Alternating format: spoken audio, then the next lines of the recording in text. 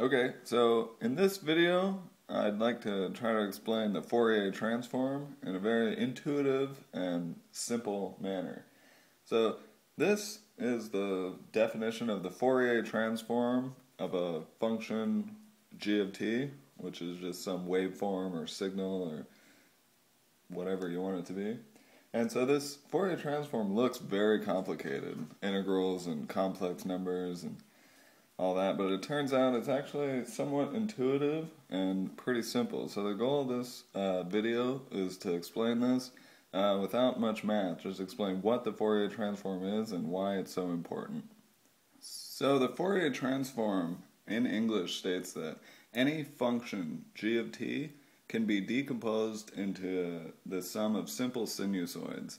So what that means is you could take any function, g of t, and decompose it into a sum of sine and cosine functions.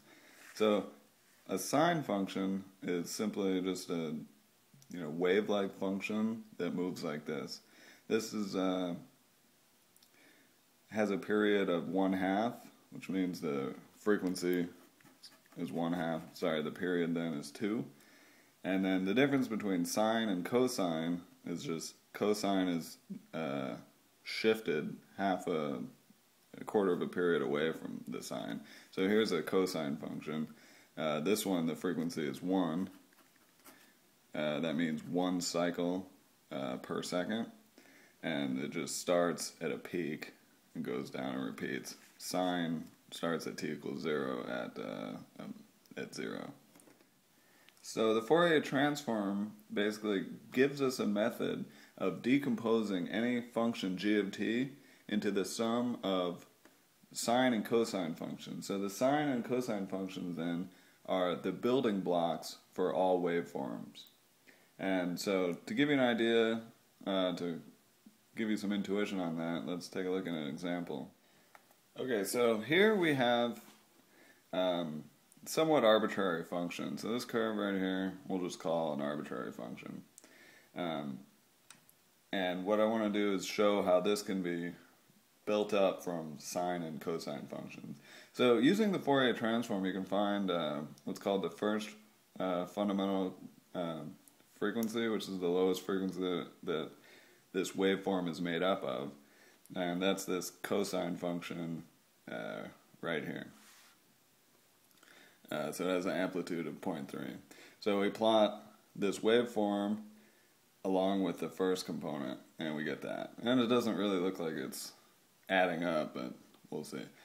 So then we find the second fundamental frequency, which is here, this sine wave, because it starts at 0. And we add the first two together, and we begin to see that this starts to approximate the waveform that we originally started with. So going farther, we find a third frequency, which is smaller sine here. We add the first three components together, and we see it starts to get very close. The fourth fundamental frequency is here. So we see the frequency of these building blocks is increasing. And by the time we add the fourth one in here, we end up with exactly the original waveform.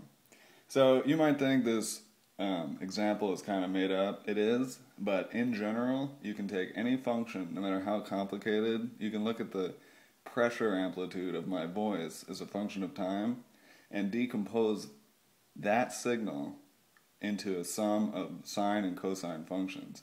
And it tells you exactly where the energy in the signal is located in terms of frequency, or the sinusoidal building blocks.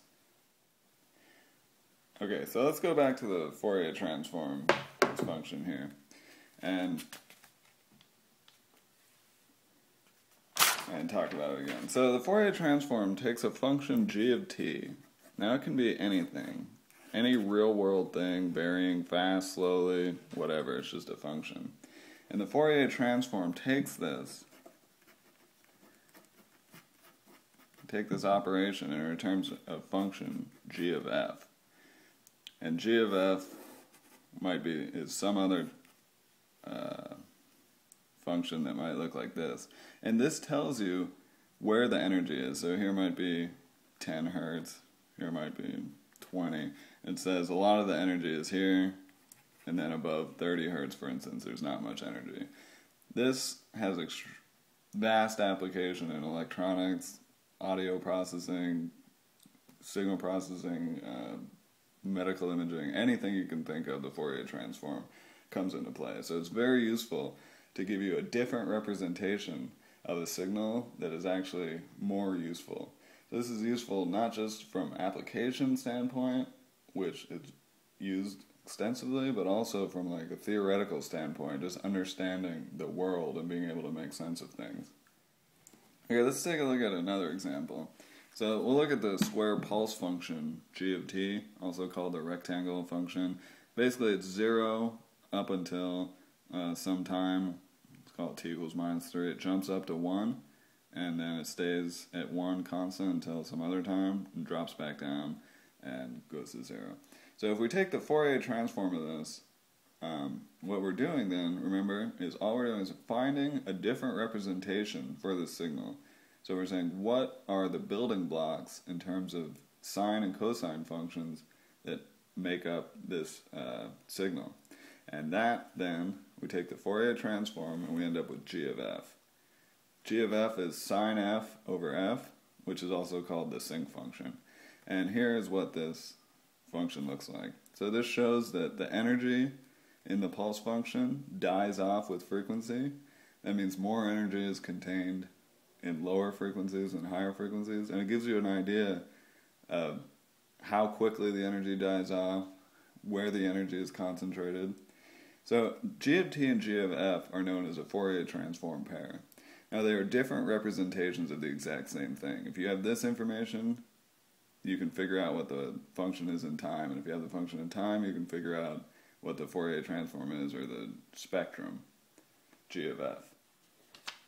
Okay, so if we go back to the original definition, we can see it still looks complicated. You know, g of f is this integral of the function times this exponential complex number.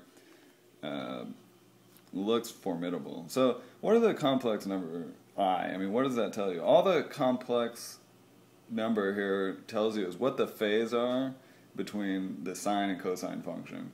So it just makes the math a little easier, and that's the only reason it's there. It's not because this is like a complex imaginary transformation. It's not. It's just there to give you phase information. And then you also notice you end up with negative frequencies. That's another thing that makes the Fourier transform seem really complicated, but again, those are just there to make the complex numbers make sense. And these are all just to make the math simpler. Now, so in summary though, the Fourier transform is just a mathematical operation that takes a time function and rewrites it as the sum of simple sinusoids. And that's all it is. It is very useful. So for further information, check out thefouriertransform.com, and I go through a lot of this stuff, the mathematical operations, and give a list of Fourier transform pairs.